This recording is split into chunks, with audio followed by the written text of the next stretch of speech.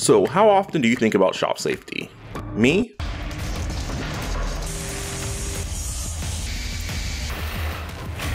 Clearly not enough. You would think almost cutting off both of my thumbs I would, more on that later. All I know is things need to change. Some of the excuses I give myself for my lack of safety in the shop is, one, my shop is a disaster, which is true.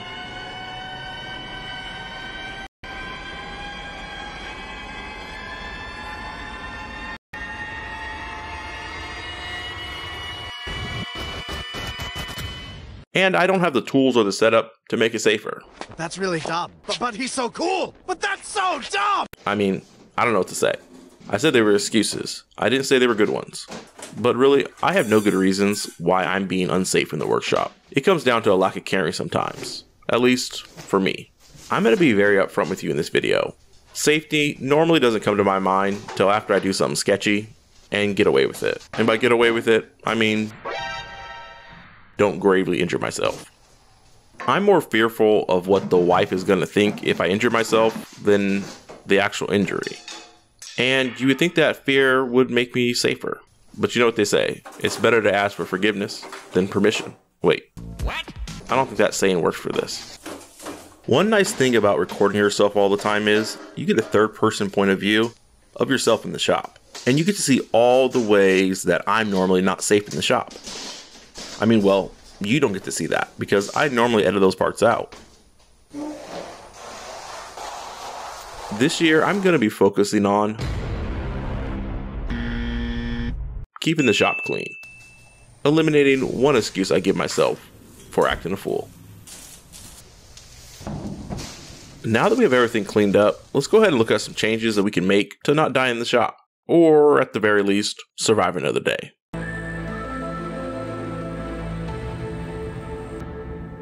Next, we need to talk about some nitrogen and oxygen, or more commonly referred to as air, as it's better to breathe when it's clean. I'm off to a good start by simply wearing a dust mask in the shop, but I don't want to have to wear one every second that I'm in here. Thankfully, I'm able to open up the garage door and air out the shop. But when I can't, an air scrubber would be nice. I like this system that I saw from MMCC_woodshop. I'm pretty sure that's how he pronounces it. Link in the description. It's what I would like to do, but that's not in my budget right now. Back in the far past of no, not that far back, of 2022, I went ahead and purchased this box fan and these filters, which I have yet to use. Is this the best system out there? I'll go out on the limb and say no. But this is one of those cases where something is better than nothing. Clean air to breathe is a great... Hold on a second. Better? Clean air to breathe is a great first step, but that's not going to mean much if we don't have... World peace. Yes, that too. But for the focus of this video, let's talk about dust collection. This United dust collector is what I want to buy. No, don't like that. To help with the top dust defender at my shop, my CNC. But that ain't happening right now, as I don't have the room or the money to buy a wind system, a Harbor Freight system, so United system, definitely not gonna happen. Let's take a look at what I do have.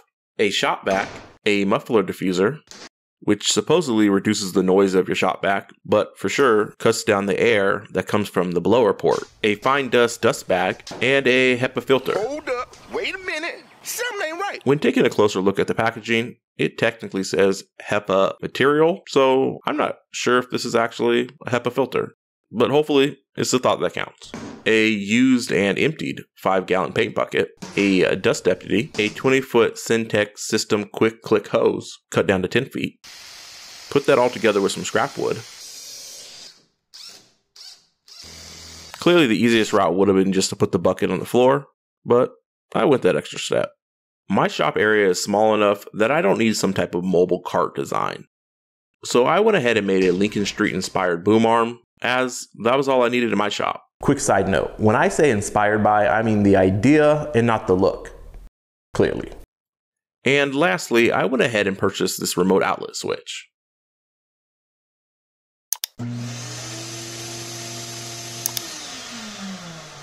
Now, look at this picture and this picture and try to find the difference. They're the same picture.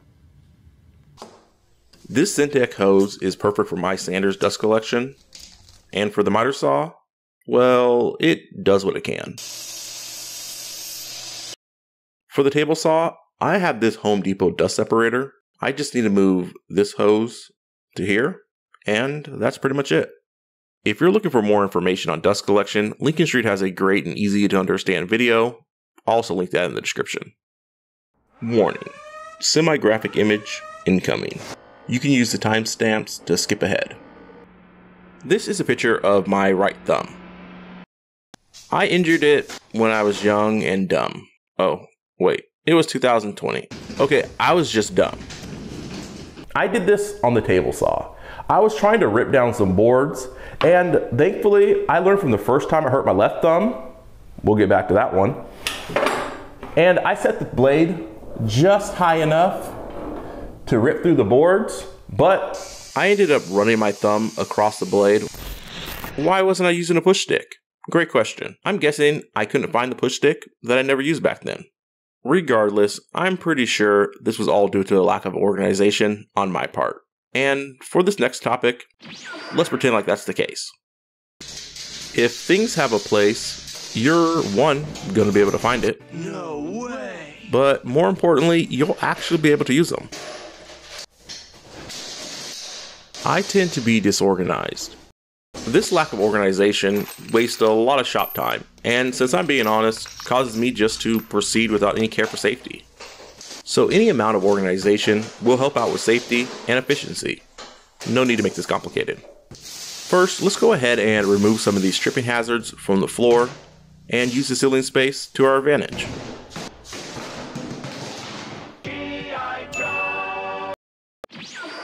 I have some tools that I use maybe 3 or 4 times a year that I don't need laying around and being in the way. I have children for that.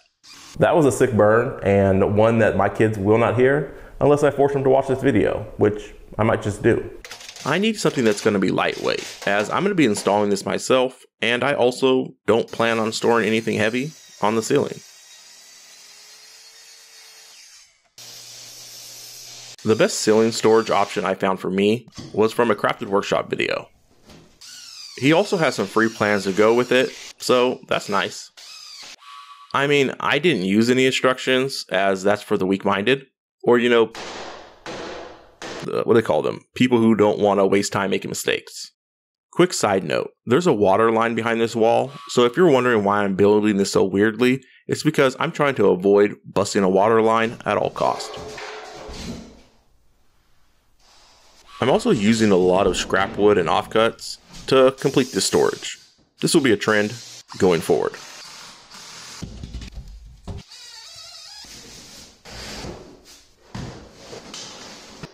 Now that we have ceiling storage, we can go ahead and address the walls. Put that down. What's wrong with you? For this next storage option, I know exactly what to do. But in a much more real sense, I had no idea what to do. The no is a French cleat wall. Let's just start there. I like OSB, and I'm not afraid to say so. It is strong enough to do the job, and it's cheaper than the cheapest, crappiest plywood at the big box stores. I don't know if you've noticed this, but things are definitely more expensive today, and inflation is high. So every dollar that you can save to invest in a tool to make your shop safer, or possibly make money, because that would be good too, is a win. What I don't know is all the additional contraptions that I will be making for this wall. There are so many great ideas on YouTube, but it can quickly become overwhelming. So this is what I've decided. Hold on one second. Thundercats. So this is what I've landed on for now, as I can expand in the future once I figure out what exactly I need access to over time. In my one-car garage, I want as much space on the floor as I can get, as I tend to have to move things around a lot. So I decided to have almost everything at workbench height and up, and as flush to the wall as possible. Shop cabinets would be great, and I know exactly where to put them, but that's where my Maslow CNC is. So in a more real sense, I have nowhere to put them.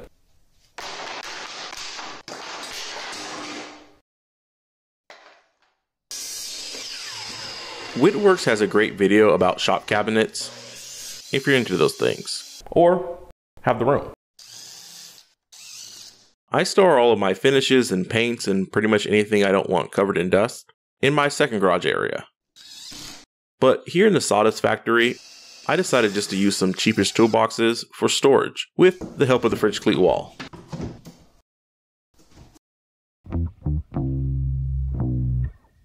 As I tend to have to move things from garage to garage and don't want to lock any tool down to one area. This is a big one. Offcut storage. Small in size, but mighty is my thought that I might actually do something with this one day. Other than drop it. I've created a hardwood and softwood bucket. Hold on. This should help me eliminate throwing offcuts wherever I want, and I'm going to establish a rule. If the bucket is full, then the offcut goes in the trash. This is a rule that probably is going to be broken often. For the medium-sized offcuts, I'm going to go ahead and store those in the ceiling storage or next to my CNC. For larger sheet good offcuts, I'm going to store them in this little doorway, as I'm not allowed to use this door per the wife, as too much dust gets inside the house. But in case of an emergency, there's enough room to get out.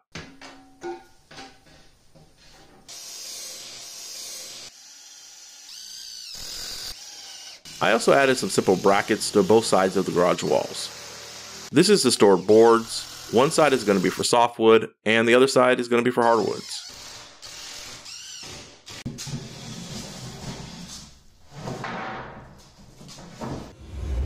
I came about making this video because I've realized that I need to check myself before I wreck myself.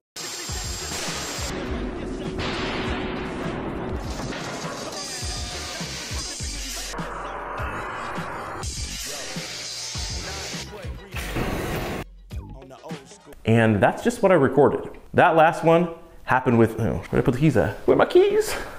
Keys, did I drop them? It sounds like they're in my pocket. So look, I missed them. This is how I did it last time. I ripped it out of my pocket and then I hurt myself. Don't cut yourself this time, man. All right, cool. That last one I did with these keys. Warning, semi-graphic image incoming.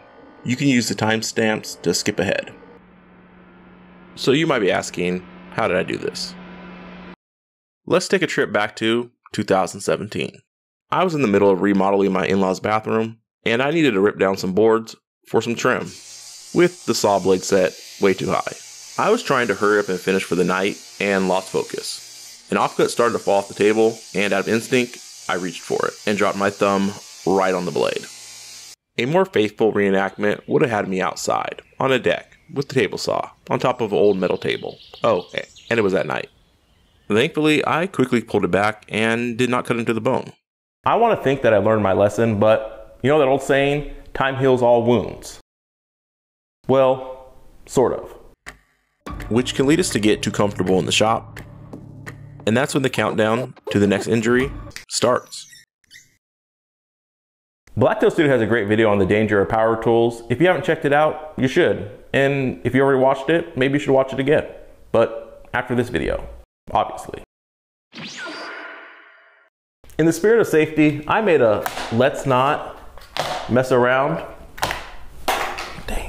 and find out board. I'm going to use this board to put my shop safety rules on with room to expand. Here are some main rules that I'm going to be following. 1, pay attention to what you're doing. 2, take your time. Don't rush the process. 3, take the time to figure out how to make the cut safer. Normally, this is going to mean that you're going to need to take the time. And 4, make a jig. 5, sometimes you just need to stop and get back to it tomorrow. Now that I have my mind right, I can buy a fire can. Is that joke too late or too early? Let me know. Now that we have all that out the way, we can create some tools to keep us safer in the shop. Let's start with the push stick. I don't technically have one. You sure about that? Well, I mean, technically I do, and it works, but it's also garbage. So I never cared to take the time to actually make a good push stick.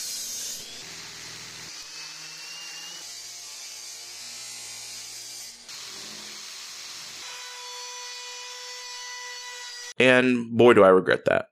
I should have done this much sooner.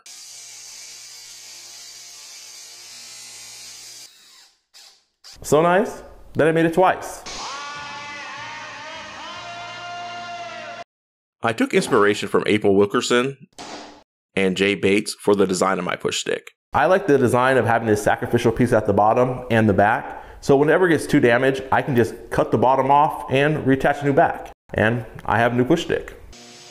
Making it long allows me to safely and easily remove cuts out of the way. Then I also had to make a fancier pair of push sticks, because YouTube. And I made a child-sized version for the wife, because she has baby hands.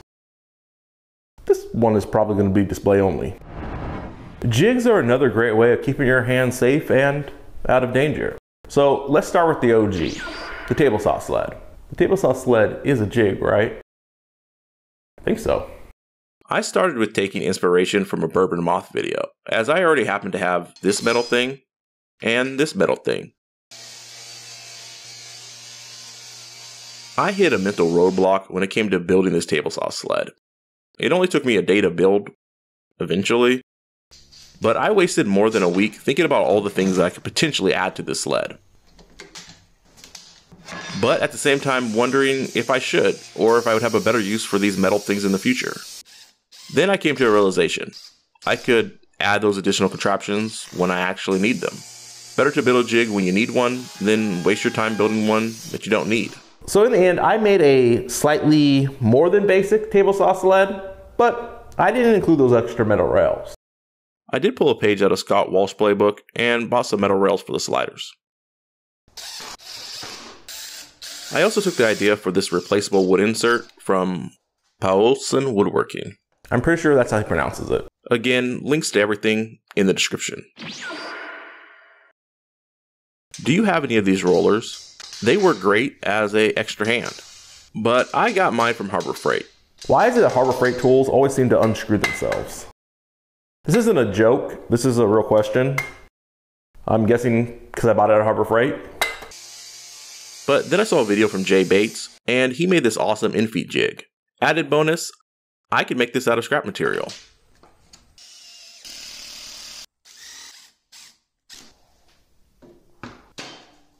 I chose to make a short version of this, but if needed, it's pretty quick to make a longer version.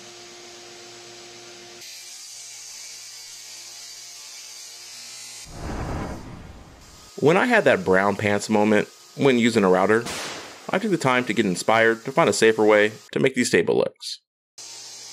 And that's when I came across this elephant from Inspired Woodcraft. This is a great way to cut out templates, or when I need to replace the push stick's sacrificial bottom. But there's much more that you can do with this, but for me, these are the main items that I'm using it for.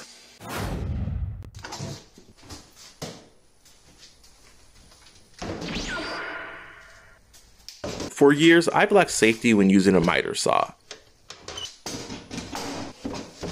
I've used it with no additional support other than my hand. When I bought a new miter saw, it came with this free stand with built-in supports, which is nice, but I also hate it. I have no idea why. But since I mainly cut down 2x4s on it, I'll just live with it. But if you like your miter stand, but are looking for some updates, you should check out Busted Knuckle Woodworks. He has 2 videos on miter saw stands that I think you will enjoy. But if you don't have a miter saw stand, David from Worst Workshop has a great video about making an easy, versatile, and inexpensive miter saw stand. Links in the description. I don't know about you, but I tend to work with a lot of large sheet material like OSB. You are unique among your brothers. Or I guess plywood if you're into that. I feel like an outfeed table is a must-have in the workshop, but in my small shop, that needs to be combined with my workbench. And my current setup is not working for me. I'm in the process of working on a new outfeed table, but that's a video for next time.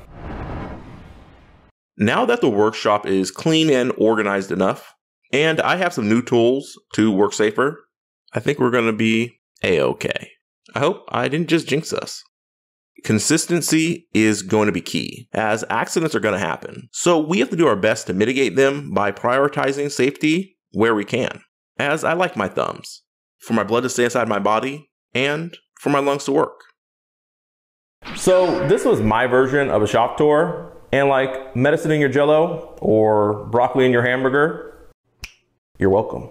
What did I miss? What do I still need to do? And what did you catch that I did wrong? Like these ducks here. They're glued on the wrong side. My bad. I'm gonna get back to work on my workbench, which should be the next video, and it should be up here somewhere eventually when it's done. I saved a life. My own. Am I a hero? I really can't say, but yes.